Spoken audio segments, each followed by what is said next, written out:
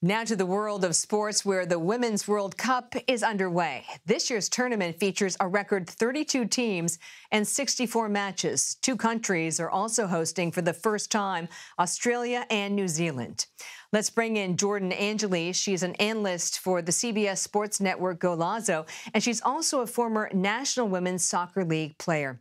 So the U.S. has been number one for a long time. What makes them so strong?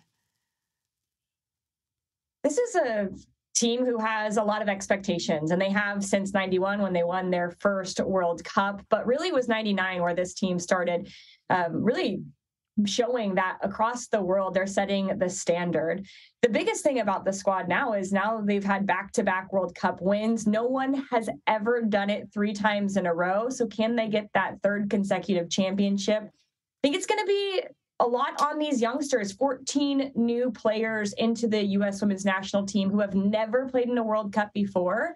However, I think that's kind of a benefit to them, that they don't really know what to expect, that they can go out there and play freely in the way that they normally do out on the pitch.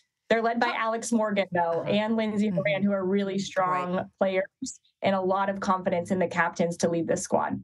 Well, talk to me about the chemistry on this team. I mean, you've got sort of on the one hand this tremendous experience, these veterans, and then you've got sort of the energy and talent of these new players.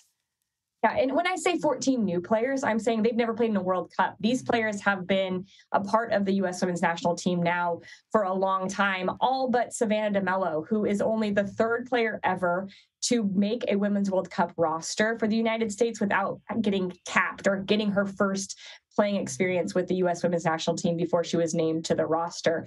So these players know each other well. They had a number of games throughout the beginning of the year to get well acquainted with each other. Vlatko Ananovsky, the head coach, not only assessed them there, but also assessed them in the National Women's Soccer League, which is our domestic league here. Went and watched all these players play to make sure he was picking the right ones to go to the World Cup and make sure the U.S. women's national team do their best to bring home the 3rd in the row. So what's the team's Achilles heel or their weakness, if there is one? The one thing I'm looking at this squad is they tend to have some difficulties against a team who plays a little bit lower of a block. When I say that, I mean they play defensive a little bit more. They put a lot of numbers behind the ball and make the USA play through those numbers. If it's an open game and there's space for the U.S. women's national team, they do a really good job of playing through the lines, getting in beyond, using some of their speed in 1v1 situations. But if it's condensed, how can this team break a different squad down? That's potentially the Achilles heel, because if they give up a goal, a team's going to bunker a little bit. They're going to sit back and defend. And I'm curious to see how the U.S. handle that.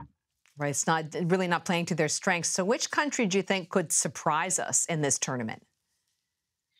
Surprise, I think Brazil. This is a squad in Brazil who has a lot of flair, a lot of attacking prominence. Marta playing in her 7th World Cup.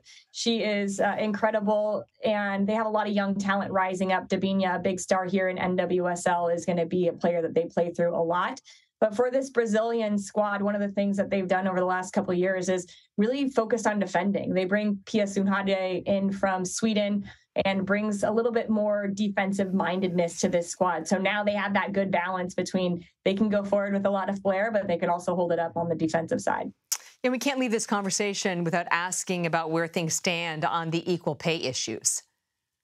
Well, I think for this World Cup specifically, the money pots are a lot different than they have been previously. FIFA putting a lot more money into the prize money for the teams participating and, of course, for the teams that would eventually win it. So I think that there is progress, and, you know, there's going to be a lot of conversations even going into this World Cup with Nigeria not getting paid coming into it, Canada having some disputes with their federation. There's always going to be chatter around that, but I think that's because everything is moving towards more towards that pay that is right for the That sounds very good, very promising. Jordan Angeli, thank you for your experience and also your insight. Yeah, thank you so much, Catherine.